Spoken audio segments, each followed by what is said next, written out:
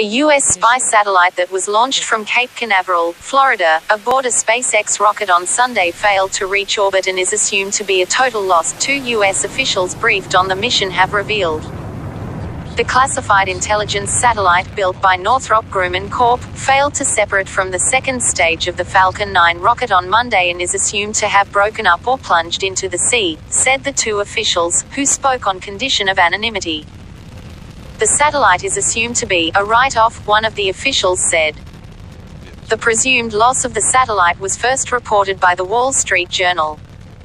Northrop Grumman built the multibillion-dollar satellite, code-named Zuma, and was responsible for choosing the SpaceX Falcon 9 launch vehicle, both officials said.